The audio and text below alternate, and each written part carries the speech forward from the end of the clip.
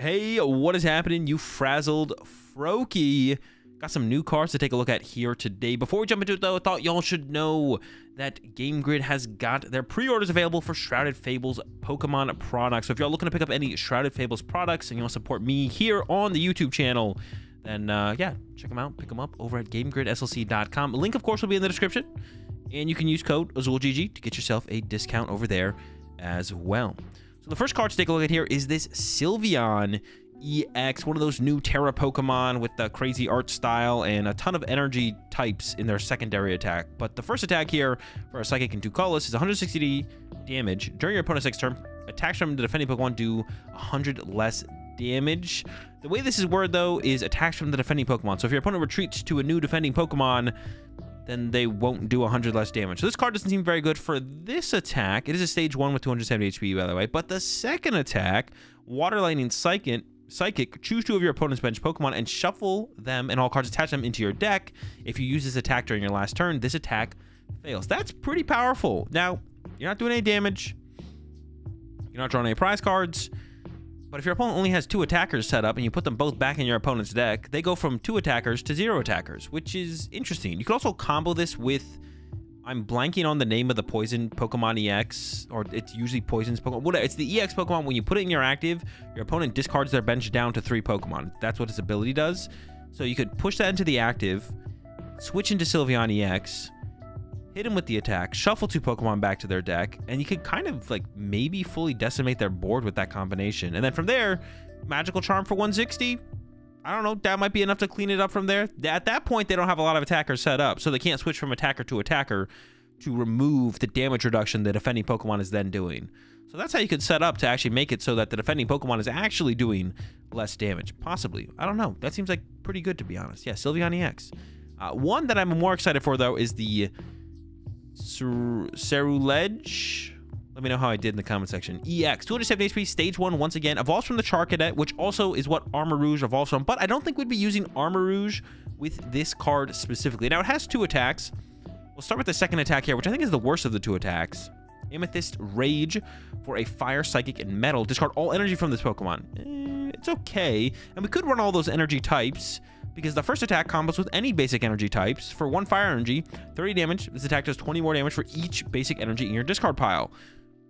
If we get 15 energy in our discard pile, we're doing 330 damage. There's a couple different ways we could combo this card with some other cards, though. Obviously, functions really well with Radiant Greninja, discards energy to our discard pile, Draw Engine, boosts our damage. There's a Drillbur currently in the format, whose ability says, put it on your bench and you can search your deck for 3 fighting energy from your deck and discard them. There's also that Stadium card coming out that says if we have a Terra Pokemon in play, we can bench up to 8 Pokemon. So theoretically, we could put the Stadium in play, evolve to Ceruledge EX, bench 4 Drillburs, discard 12 fighting energy from our deck. Maybe we're not going to play 4 Drillburs, but you get the point. And then there's also a Rapidash in the format right now, which has a really powerful ability. Just the stage 1. Stage 1 is just awkward to put in play right now, to be honest. Ooh, now that I'm thinking about it, though, maybe some Rapidash deck with Aroma could be good. I'd have to try that out.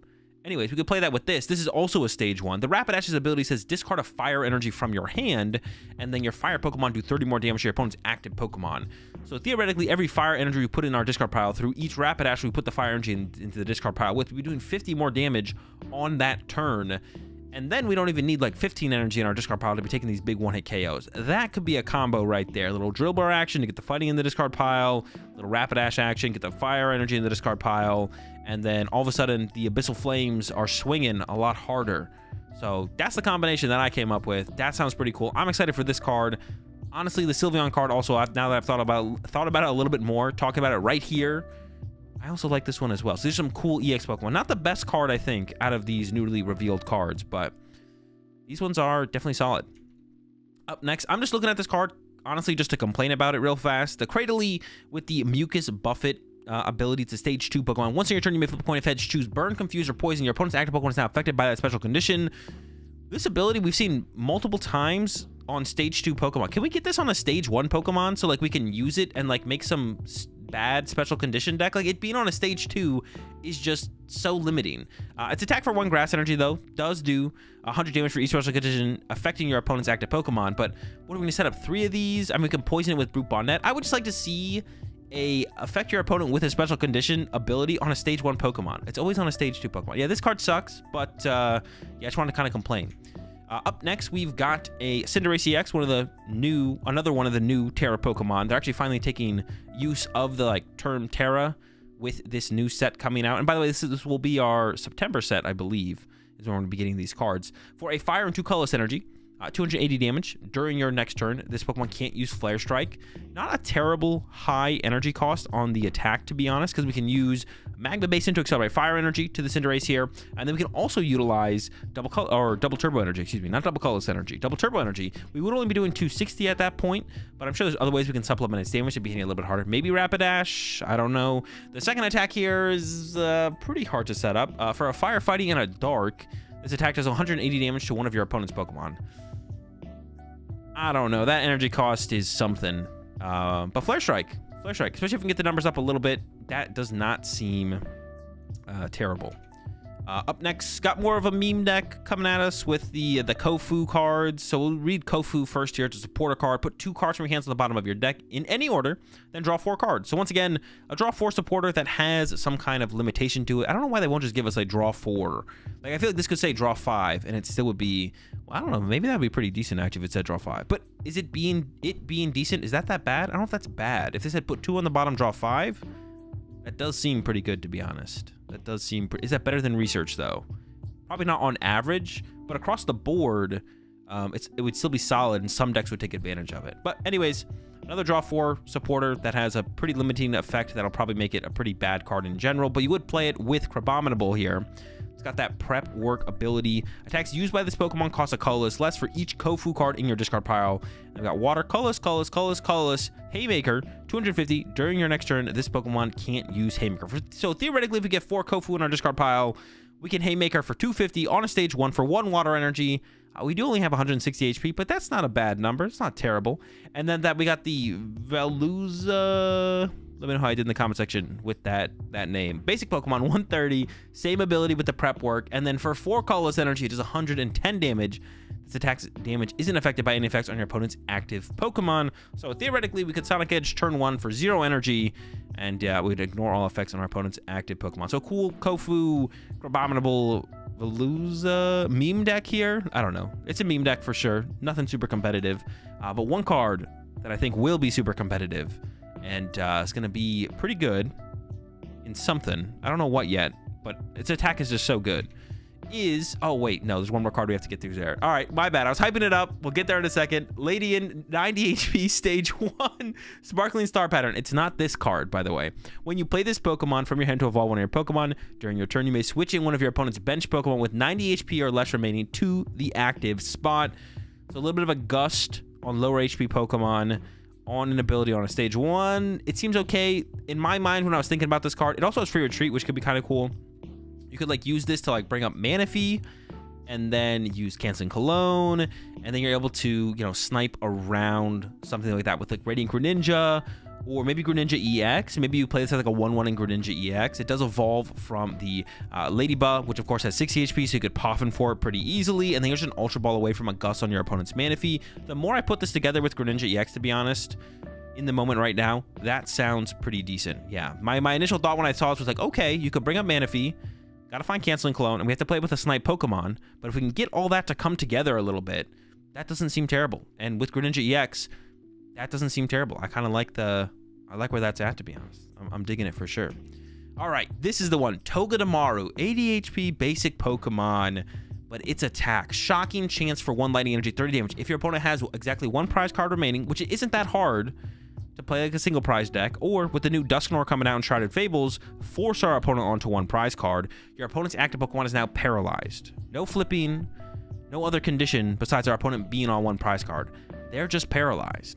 So you could run this in a deck to either just beat any deck, potentially, that doesn't play switch cards. If there's a deck that just doesn't play switch cards, you could just beat them with this card, plus Radiant Alakazam, or if you're able to draw 4 prize cards and then trap a 2 prizer in the active for the rest of the game until you KO it, that's what Shocking Chance could do. You could draw 4 prize cards, be up against a Charizard deck. Maybe they are out of switch cards if they even play them. They attack with a Charizard, and you go, all right, Shocking Chance, pass. They go, draw, pass. You go, draw, Shocking Chance, draw, Shocking Chance, draw, Shocking Chance. And eventually they will get knocked out because they're just paralyzed for the rest of the game. Now, you could combo this with other cards that kind of force the switch cards out of your opponent, like block Snorlax or other forms of paralysis like the Articuno, and then close it out with the Togedemaru. Anyways, yeah, I think this card is sick. Really powerful card, I think, overall. Where it'll find its use is going to be the question, but like I said, you can always like catch a deck off guard if they don't play switch cards. Like if you just go up against a deck that just does not play switch cards, or you want to tech for a deck that doesn't play switch cards, all you got to do is like draw those first 4 prize cards and somehow end up on 1 prize card, or have them end up on 1 prize card, and then that's it. We win. That's game. Good luck your next round. Up next, we got this Drifblim here, which there's this Drifloon, but this probably combos better with the current Drifloon that people are playing in Gardevoir.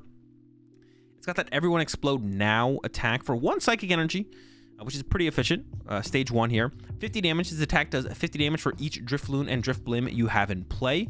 So hopefully that's 4. So we're doing 200 damage, including itself here in the situation. And then we do 30 damage to each of your Drifloon and Drifblim in play. So nothing's getting knocked out immediately. You know, Drifloon's got 70 HP. The other Drifloon that people play in Gardevoir right now, that says for each damage counter on it, you do 30 more damage with its attack. But its attack does cost a Psychic and a Colorless Energy, which makes things maybe a little bit awkward. Because with the Drifblim attack, theoretically, we would just attack turn after turn and attack with Drifblim after Drifblim by attaching a Psychic Energy to it. The problem with that is, like, is 200 damage every single turn enough to win games of Pokemon right now? I think we got to usually do a little bit more. So you could get Monkey Dory involved to then move damage off your damaged Drifloons over to your opponent's side. The problem with that is that we're not attaching for turn to Drifblim because we have to attach for turn to the Monkey Dory. We have to get Xatu involved to accelerate the Psychic Energy to the Drifblim so we can attach our Dark Energy to the Monkey Dory. I'm not sure, but it's a really efficient attack. 200 damage for 1 energy on a stage 1 is not bad, but it does need a little bit more with it. This by itself I don't think is enough. I don't think we can sit there and do 200 damage every single turn and actually expect to win games of Pokemon consistently up against top decks in the format. So would need a little bit more out of this. I don't know what that little bit more is, but hopefully it happens, because Drifblim being a deck would be kind of cool in my opinion. And yeah, that's it. That's all the new cards. Let me know what y'all think about them. Is there any obvious combos that I missed with any of these? What are you gonna wanting to be trying these out with when we get them in, what I say, September? Pretty sure it's September. I think we get it in September. Let me know. Comment section down below. Catch y'all in the next one.